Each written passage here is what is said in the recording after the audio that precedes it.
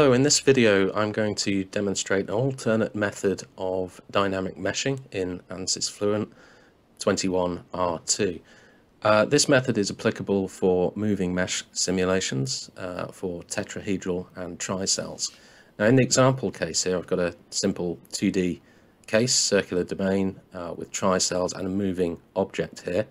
And the challenge with this is as the object moves, you want the size distribution of the mesh around the object to remain reasonably well preserved, and of course you want to maintain quality and sizing in the far field, and that can be quite challenging.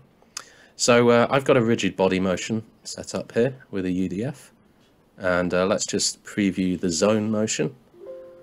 Okay, so I've got some time steps and it's just moving around in a circular fashion. Now the remeshing settings, this is set up in the traditional way, so I have to specify methods, and there's other parameters here for min, max, length scales and skewness.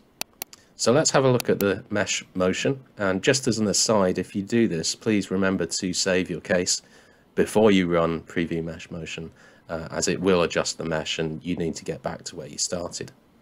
So let's put in a reasonable number of time steps and see what happens.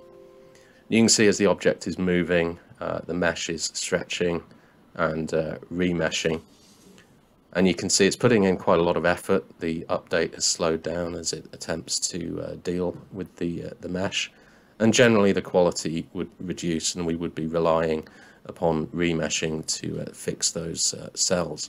Now sometimes that can result in severe quality issues or indeed negative volumes and problems like this, so it can be quite challenging to set this kind of problem up to ensure that we have a good quality mesh and our simulation continues to run.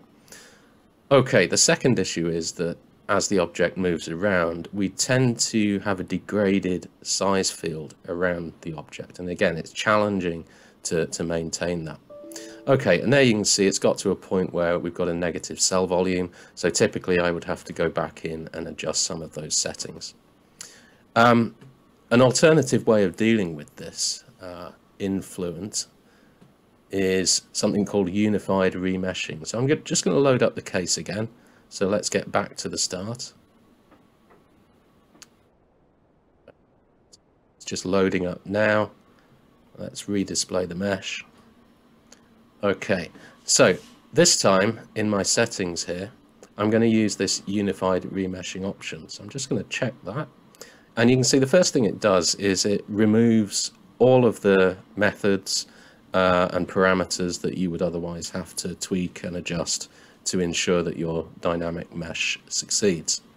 What it's doing is it's replacing all of that manual entry with an automatic procedure that occurs in the background, and it's selecting the right methods for you based upon your mesh. So you no longer have to worry about all of that setup. So I'm just going to click OK, and let's do the same here. We're going to preview the mesh motion. It does give you a little warning here, an information dialog box that's just telling you that it's only applicable for tetrahedral and tricells. So I'm just going to click OK because that's applicable to my case. Preview mesh motion again. Let's put in more time steps here, 200, and hit the preview button. And you can immediately see that the motion is it's much faster. It's coping with the mesh deformation, and most importantly, it's maintaining a really nice size field around the moving object. Okay, and it's completed 200 time steps using the same time step size here. I haven't changed anything, and it's preserved the quality really nicely together with that size field in the vicinity of the object and in the far field. So that's a nice easy way of setting up these dynamic mesh simulations in Fluent 21R2. Just to remind you, head to remeshing. All you need to do is press unified remeshing. Now before I conclude the video, you've probably seen there is an advanced button here.